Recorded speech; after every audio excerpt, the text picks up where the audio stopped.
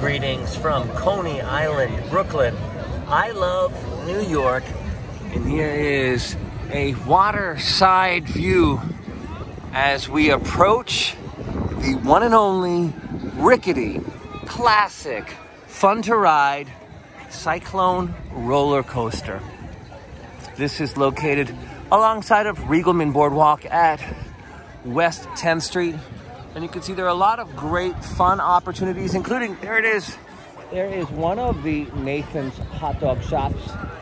The original one is right across from the subway that brings you here, which is either the F or the D train. Let's take a walk over. So you can go from Brighton Beach to Coney Island, but when you're here, don't miss the opportunity to ride the Cyclone roller coaster. It is a July evening, right before 11 o'clock p.m. And I heard the rickety wood shaking and the brackets cracking as people rode the Cyclone. Now, as someone who has ridden the Cyclone, I gotta say, it's a must. Well, there they are. It is a must. Is it the best roller coaster I've ever ridden? Yes, in New York. It gets that. You know, Coney Island is a bit of it's a throwback pleasure. And keep in mind, DENO'S Wonder Wheel is separate from Luna Park. There we go. And so when I came for the first time to ride the Cyclone, I looked at it and I thought, well, gee, it looks a little bit small. You know, I've been on roller coasters that flip you upside down, rock you back and forth.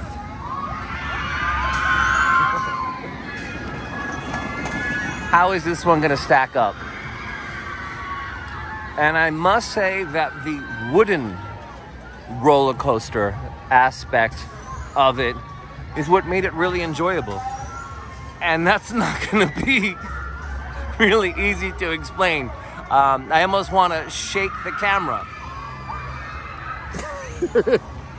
I mean, all of your senses are activated when you ride the Cyclone, because it does. It rocks you back and forth. It shakes you around. And when you are up at that location, you can see all of Coney Island. You can see the water, and then you drop. So again, your senses are very much activated, and I highly recommend it. Now, when I rode the Cyclone roller coaster, my mom, who grew up in the Queens area of Brooklyn, I called her. I said, "Oh, Mom, I made it to Coney Island, and I rode the Cyclone roller coaster." And she said, "Don't ride that." When she rode this prior to my generation, she said that she felt that it was rather rickety at that point. And maybe she didn't feel safe. She's not the biggest amusement park person. We did go to Disney, and so she does like amusement parks, but I don't know, the Cyclone was not something that she was excited about her children sharing in the experience. Just one perspective. So ultimately, it's not the, here we go. Now you can see what I'm talking about when I say the wooden roller coaster. When you're on a wooden roller coaster, these wooden tracks, they'll buckle as the salt water will actually change the flatness and the curvature of the track, and that's what makes for the bumpy ride. And I believe that there is a group of people going up right now, and so that's where you get your ricketiness from, the fact that it is a wooden roller coaster. Now, modern roller coasters will hold you here upside down and have you look, they just throw you right over. And you can hear them screaming, probably because they think the roller coaster is going to fall apart. And it also looks like they're being thrown into the ocean. All in good fun.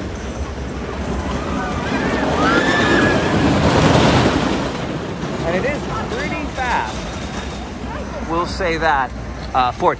Now, for riding the Cyclone, you do not have to get a one-day pass to Luna Park.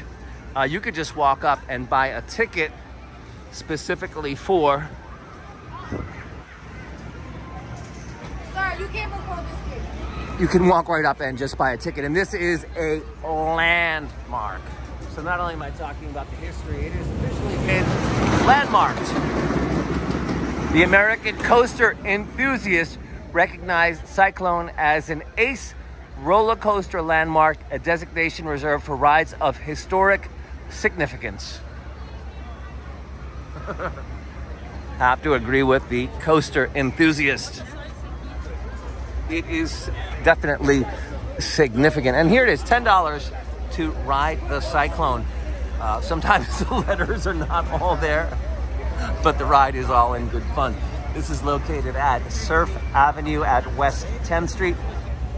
And if you are here, actually before we go in, I'll let you know how to specifically get here. If you take the D train or the F train to the last stop, or first stop if you're a Coney Island resident, this illumination to the right is the subway terminal. It's only $2.75 from Midtown Manhattan. The Empire State Building will take you about an hour to get here if you are visiting New York for a vacation. But don't miss your opportunity to ride the Cyclone. Till next time, happy summer from ever beautiful I Love New York.